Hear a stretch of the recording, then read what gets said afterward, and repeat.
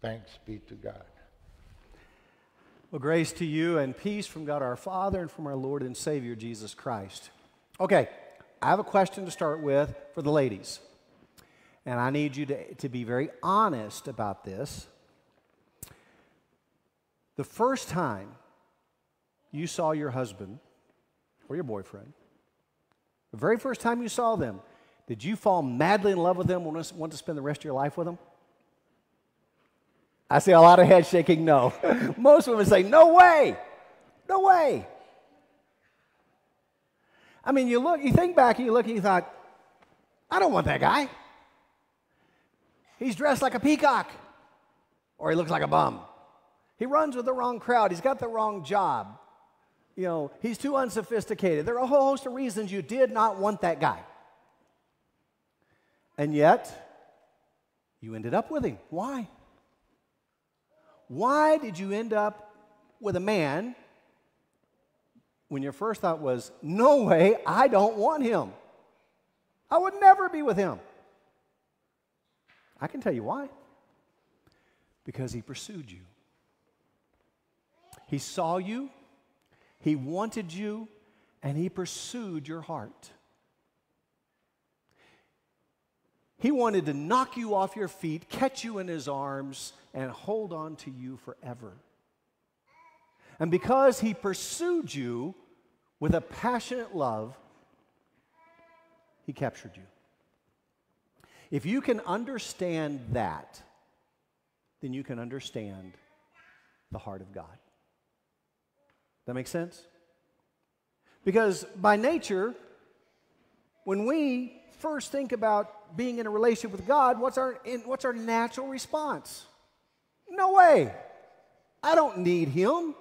I could do it all myself. I don't need a relationship with God. And yet, he pursued us. Because when he saw us, he wanted us. And he sought after us and pursued our hearts with his love. And that is an amazing thing. Because when you think about it, if we're honest, there's not a whole lot about us that's very lovable. And we're not bad people, but we're sinners. We're sinful human beings, and that's the opposite of God. And sometimes we forget how opposite of God that is. Let me give you an example. You ever stick something in the refrigerator in one of those Tupperware kind of containers that seals really good? And it's in the refrigerator for way too long? And you forget about it? And one day you see it back there in the back, and what is that? You pull it out and you pop that lid, and that smell hits you in the face. And what happens? There's an immediate gag reflex. You close that lid and you hold it at arm's distance to try to get it to where you need to throw it away. Do you realize that God is holy and we are sinful?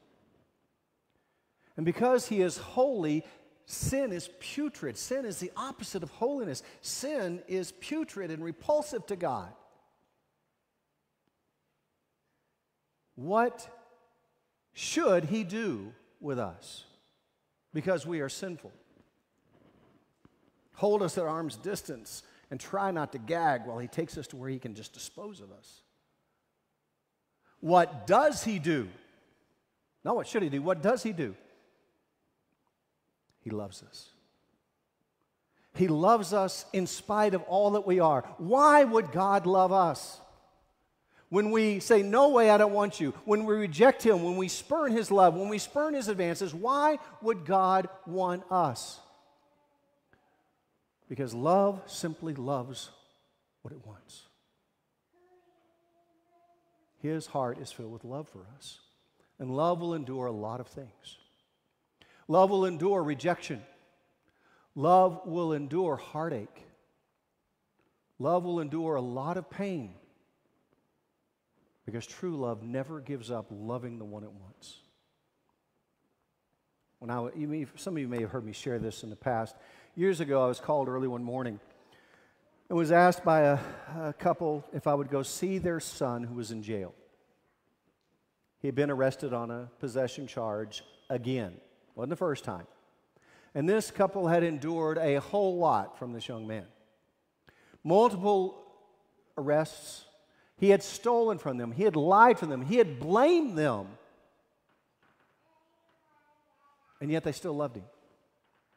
It didn't matter what he did. He was their son, and they loved him no matter what. See, that's what love does.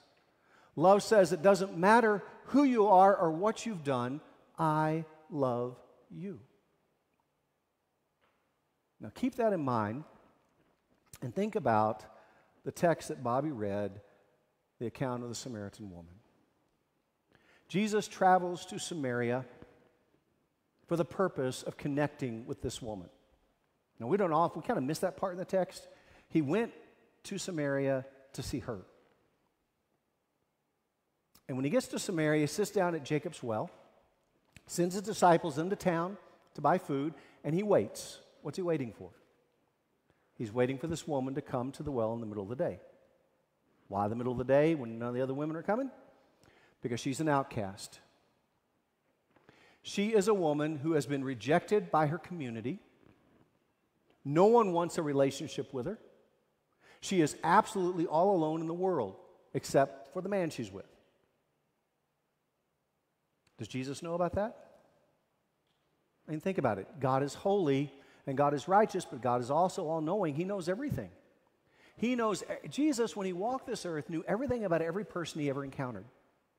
He knew everything about this woman before she ever showed up at the well. He knew she'd had 5 husbands and she's shacking up with a guy. But he also knew every time she lied, cheated, stole, lusted, coveted. He knew everything about her. Everything. And yet he was waiting there for her. Why? Because love wants what love wants. And he was pursuing her heart. When she came to that well, he was waiting for her. He had gone there specifically to meet her.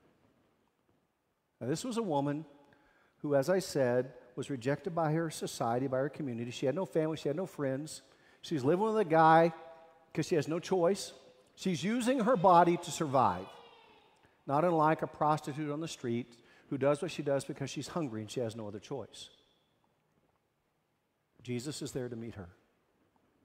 And when she comes, he offers to her something she doesn't even know she needs, doesn't even know she wants.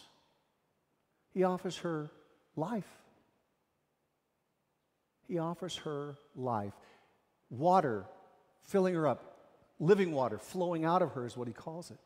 He offers her life. She didn't even know she needed it. She thought she was okay. She thought she was doing okay by human standards.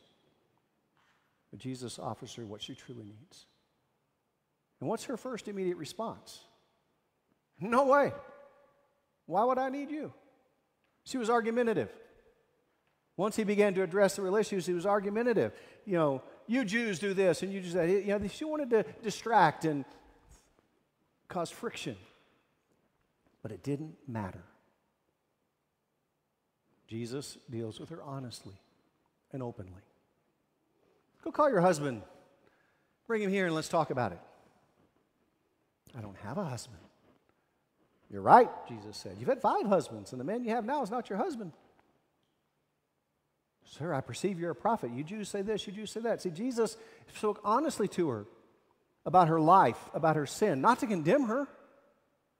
He wasn't condemning her. He just spoke the facts, but to reveal the extent of his love. See, it didn't matter what she'd done in the past. It didn't matter what she was doing right now, the sin she was involved in. It did not matter.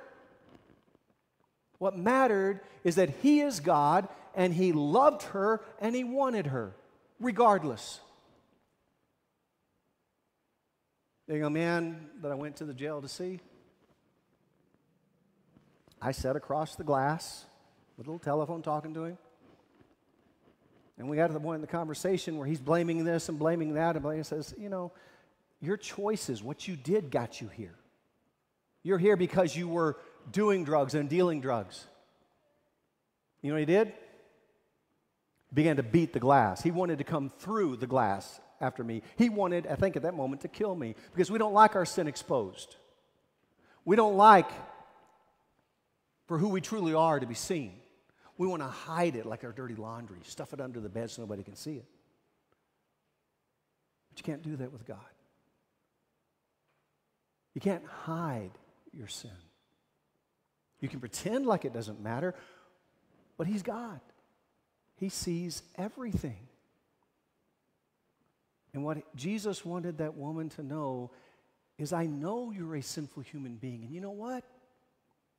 I still love you. And I still want you. And what God is trying to convey to all of us is that He is a pursuing God, that He yearns to connect with sinful human beings, and we don't have to hide our sin anymore and pretend like it doesn't matter or make more of ourselves than we are. We can be honest with who we are because He already knows. He knows we're sinful. He knows we've fallen short. He knows the mistakes we've made. He knows what we're doing now. He says, I still want you. I still want you because I still love you. And more than that, what does He do? He chooses to deal with our sin Himself. I want to read a passage to you. And when you were dead in your trespasses and in the uncircumcision of your flesh, He made you alive with Him and forgave us all our sins.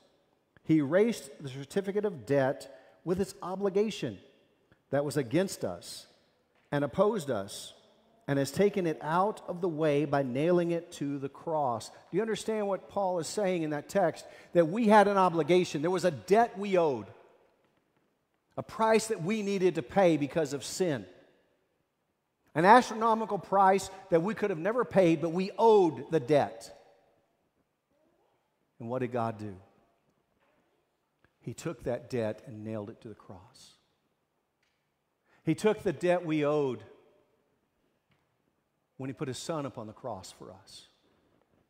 Like telling little Evie here, how much does God love us? He says He loves us, for God so loved the whole world. You heard that passage? But saying it is one thing. Revealing it by your actions is another. How much does God love every person in this world? Paul also wrote, He made Him who knew no sin to be sin for us, that we in Him might become the righteousness of God. Jesus on the cross took sin. That which is putrid, that which would make you gag, that which you would hold at arm's distance and throw away, that which you turn away from in disgust. That is Jesus on the cross with my sin and your sin. Why would God love us that much? Why would God do that? Because love simply loves. And there's no limit to God's love for us. When that woman at the well understood that in spite of everything she had done in the past and in spite of her life and the situation she's in right now, that the Messiah Himself still wanted her, it changed her life. She couldn't go and tell people of Jesus fast enough. Her life was immediately transformed because she experienced the fact that God loved her. Now, He didn't just say it. He was there in person revealing it. So let me ask you, what's holding you back? What's holding you back from experiencing the absolute joy of your salvation? We hear it. We say we believe in Jesus as our Savior. We confess that we acknowledge that He died for the sins of the world. We even proclaim He's my Savior. We come to church and we worship Him. And then we walk out these doors and we live as if it really doesn't make a difference.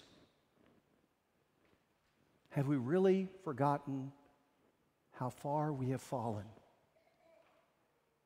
and the depth of God's love to rescue us? I think we have. Most of you who are here, I think, know my story. I try not to use personal illustrations very much, but I am today. If you know anything about my past, you know that there was a long time in my life that I truly believed it was possible for someone to be so bad, so damaged, so sinful, that they simply became unwanted. They were unworthy of God loving them. That was me. I was going to hell, and I knew that. And I was okay with that because that's what I deserved. Let me tell you a not-so-secret secret. Hell is exactly what every one of you deserve. We're all sinners.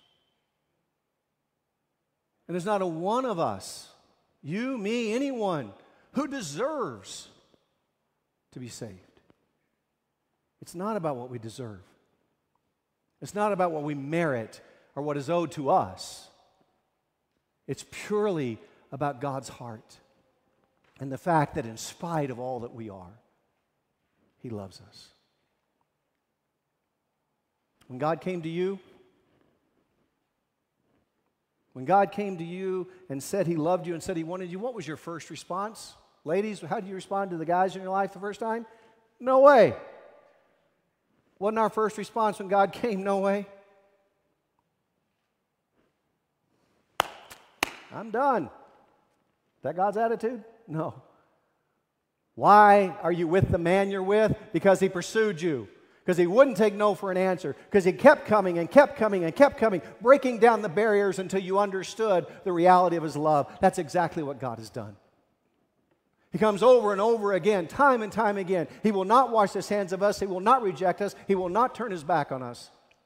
He keeps coming over and over again, little by little, breaking down the barriers until finally,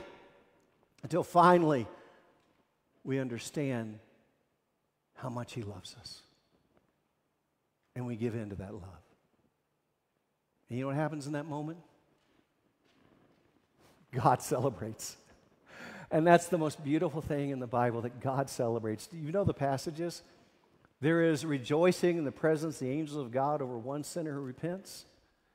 He doesn't say the angels are rejoicing. He said the angels are witnessing the rejoicing. Zephaniah tells us that God will rejoice over us with singing. Do you understand who Jesus is? You understand the heart of our God. He's the Father running down the road because he sees his prodigal coming home. He's the shepherd who puts the lamb on his shoulders and goes home rejoicing because he's found that which was lost. He's the bridegroom who grasps a hold of his bride and holds her tight and will never let her go. He's the parent who cuddles the small child and says, I love you no matter what because you're mine. Do you understand that God has pursued you over and over and over again because his heart was desperately in love with you?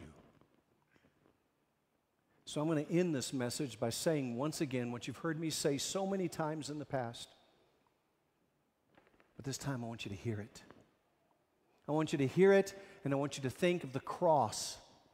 Because God doesn't just say it to you, he shows you by his actions exactly what he means. God declares to you, I love you. I want you. And I will never let you go. Amen. And now may the peace of God, which surpasses all understanding, keep your hearts and your minds in Christ Jesus our Lord unto life everlasting. Depart in peace. Amen. Well, good.